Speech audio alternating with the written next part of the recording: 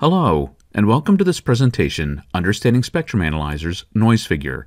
In this presentation, we'll explain the basic concepts behind noise figure and how noise figure is measured using modern spectrum analyzers. To understand noise figure, we first need to start with signal-to-noise ratio.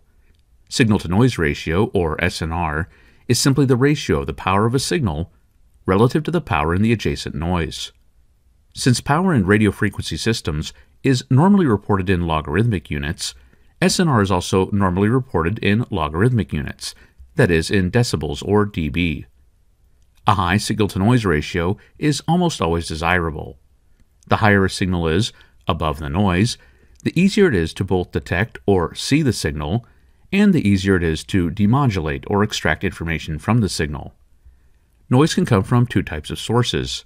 It may be external to the system, that is, noise from the environment, but noise also can be introduced by the system itself or by its components. High SNR is generally desirable, and we might think that we can improve signal-to-noise ratio by passing our input signal through an amplifier. Although the output signal level would be increased by the gain of the amplifier, G, even an ideal amplifier would still amplify both the signal and the noise by the same amount.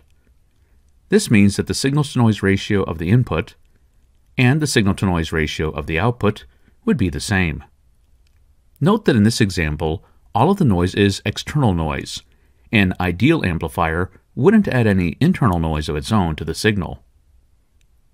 However, all real-world amplifiers have some amount of internal noise that gets added to the input signal. We'll call this internal noise NA. This added internal noise increases the amount of noise present in the amplified output signal. As a result of this added noise, the output signal-to-noise ratio is always lower, that is, worse, than the input signal-to-noise ratio. Although we're using an amplifier as an example here, all active and even passive devices or components add noise to a signal and reduce output SNR. So clearly it would be helpful if we had some way to quantify just how much noise a device or component adds to signals passing through it. We can quantify SNR degradation by calculating the linear ratio of input SNR to output SNR. This is called noise factor and is abbreviated F. Since logarithmic units are much more widely used in RF than linear units, noise factor is then usually converted into logarithmic form, that is, into units of decibels or dB, and this logarithmic form is called noise figure. In the remainder of this presentation, we'll go into more detail about what noise figure is, why noise figure is important, and how noise figure is measured using a spectrum analyzer. As we've just discussed, noise figure quantifies the amount of noise that a component or device adds to a signal passing through it. Noise figure is a very important figure of merit in RF applications. Lower noise figure values are more desirable since low noise figure components or systems make it easier to receive and/or detect low-level signals. In most cases, typical noise figure values are in the range of single-digit decibel values, although noise figures of less than 1 dB or in the low teens of dB are also not uncommon. Noise figure does, however, vary as a function of both frequency and temperature. One reason why noise figure is so important is that improving noise figure is often easier or more cost-effective than trying to increase SNR in other ways, for example by using higher transmit powers or larger antennas. Two different types of instruments are commonly used to measure noise figure, namely spectrum analyzers and vector network analyzers. These instruments usually measure noise figure in different ways, and in this presentation, we'll only be covering how noise figure is measured using spectrum analyzers. Another important consideration in measuring noise figure is the DUT input signal. In our earlier explanation of noise figure, we used a narrowband signal to show how internal DUT noise degrades SNR, but this type of narrowband signal is not used when measuring noise figure. Instead, a special device called a noise source is used. This source produces a known level of wideband noise, which is used as the DUT input signal. The amount of noise produced by this special source is specified in terms of its excess noise ratio, or ENR. We'll discuss ENR in more detail later in this presentation. The combination of a spectrum analyzer and a noise source can be used to measure noise figure using something called the Y-factor method. Y-factor is the most widely used noise measurement method. A noise source is connected to the device under test input, and the output of the DUT is connected to the spectrum analyzer's RF input. In almost all cases, the spectrum analyzer also controls and provides power to the noise source. The Y-factor method measures the noise power at the DUT output when the noise source is off, and then again when the noise source is on. The difference between these two measurements is called the Y-factor. We'll go through this in more detail shortly. Measurements are usually made and reported over a range of frequencies. Remember that the noise figure of a device tends to be a function of frequency. And normally, the gain of the device under test is measured and reported as well. In practice, the Y-factor method usually involves two measurements. Before making measurements of the DUT, an initial calibration step is usually performed. This calibration step, which is made with the noise source attached to the spec-an input, is used to measure the noise figure of the analyzer itself. This allows the analyzer's noise figure to be mathematically removed from the DUT measurement result. This in turn enables a more accurate measurement of the noise figure of the DUT. You may hear calibration referred to as second stage correction because the analyzer represents the second stage in a series of devices, each with its own noise figure. Let's come back to the Y-factor method and explain how it's calculated. In this diagram, the y-axis is the DUT output noise power in linear units of watts. The x-axis is the noise source power, expressed in linear terms as the noise temperature in degrees Kelvin. Here we'll assume that the off noise temperature is 290 degrees Kelvin, which is the standard temperature for noise figure measurements. A simple equation can be used to obtain the on temperature from the noise source's ENR. If we measure DUT output noise power when the source is off, and again when the source is on, we get 2 points, which can be connected by a line. The linear ratio of N on to N off is the Y-factor, and together with the ENR value of our source in dB, we can then calculate noise figure in dB using a simple equation. Note that the point at which the line intercepts the y-axis is NA, the amount of noise added by the DUT, and that the gain of the DUT can be calculated from the slope of this line. As we'll see, the gain of the DUT must be known for both the calibration step as well as when measuring the noise figure of cascaded devices. Next, let's spend a few minutes covering some additional important noise figure measurement topics. Since noise sources play a critical role in noise figure testing, we'll talk about sources and ENR in a bit more detail. We'll then discuss the role of preamplifiers in noise figure testing, as well as noise figure measurement uncertainty. And finally, we'll briefly touch on the topic of cascaded noise figure measurements. With regard to noise sources, the primary characteristics are the supported frequency range and ENR, that is, the level of noise the source can produce. Typically, noise source ENR values fall in the ranges of approximately 6 dB, 15 dB, or 25 dB.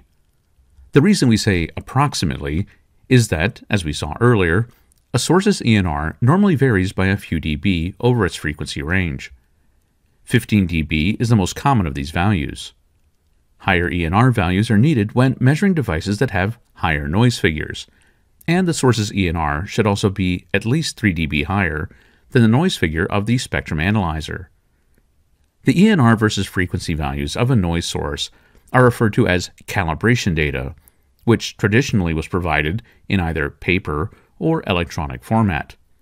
This information would have to be manually entered or loaded into the analyzer before making measurements. Modern smart noise sources often store this calibration data internally, that is, within the source itself, and the analyzer can then read the ENR versus frequency values directly from the source. Smart noise sources can also measure temperature changes, and this allows the analyzer to compensate for measurements that are not made at the standard noise figure temperature of 290 degrees Kelvin. The next topic is the use of preamplifiers in noise figure measurements. Accurate noise figure measurements almost always require the use of an external or internal preamplifier, and this is particularly true when the device under test has a low noise figure and low gain. The reason for this is that the noise figure of the spectrum analyzer itself is often the largest contributor to measurement uncertainty. When the spectrum analyzer has a high displayed average noise level, or DANL, this can make it difficult to accurately measure small amounts of noise added by the device under test. Most modern spectrum analyzers have an optional internal preamplifier, and when this preamplifier is enabled, the displayed average noise level, and thus noise figure measurement uncertainty, are reduced. This preamplifier is treated as part of the measurement system, and the preamp's own noise figure can easily be calibrated out of the measurement results. We've measured measurement uncertainty a few times already, so let's take a moment to look at this in more detail. Our ability to accurately measure noise figure is limited by many different factors.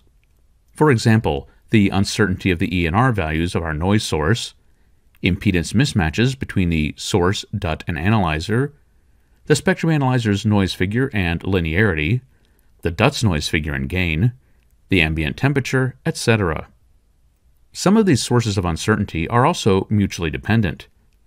The manual calculation of uncertainty can be somewhat complicated, and therefore, most spectrum analyzers also include an uncertainty calculator application, in which the user enters various values, and the application automatically calculates and returns the measurement uncertainty. These applications often also include guidelines regarding the recommended minimum values for things such as source ENR or spectrum analyzer noise figure. The last special topic we'll touch on is something called cascaded noise figure. The combined noise figure of cascaded components can be calculated from the individual gain and noise figure of each component or stage. However, it's important to note that the combined noise figure is not a simple addition of each component's noise figure.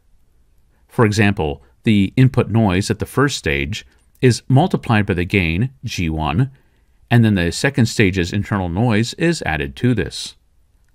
Both of these are then multiplied by the gain of the second stage, G2, and the second stage's internal noise is added as well. Cascaded noise figure is calculated using the Schwarz equation. This equation uses linear terms and can be expanded to any arbitrary number of stages. As we can see in this example, even if the same amount of noise is added by each stage, the noise added by subsequent stages is a smaller percentage of the total noise.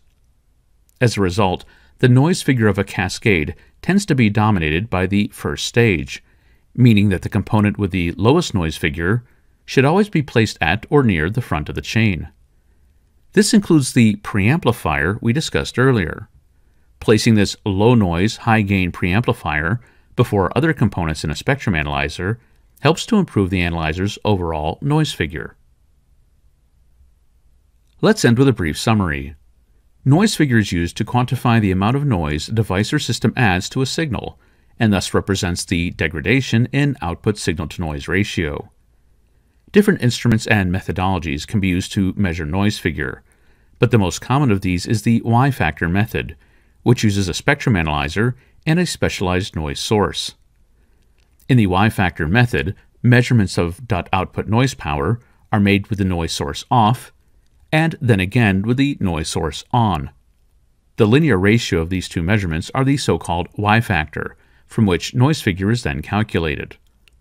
Since the measuring spectrum analyzer will also introduce noise, a calibration step is used to remove the influence of the spectrum analyzer on the measurement. Preamplifiers are very commonly used in noise figure measurements to reduce measurement uncertainty caused by the internal noise of the analyzer. And finally, we took a brief look at cascaded noise figure and how the Schwarz equation can be used to calculate the combined noise figure of cascaded devices. This concludes our presentation, Understanding Spectrum Analyzers, Noise Figure. If you'd like to learn more about noise figure measurements, or instruments used to measure noise figure, please see the links in the video description. Thanks for watching.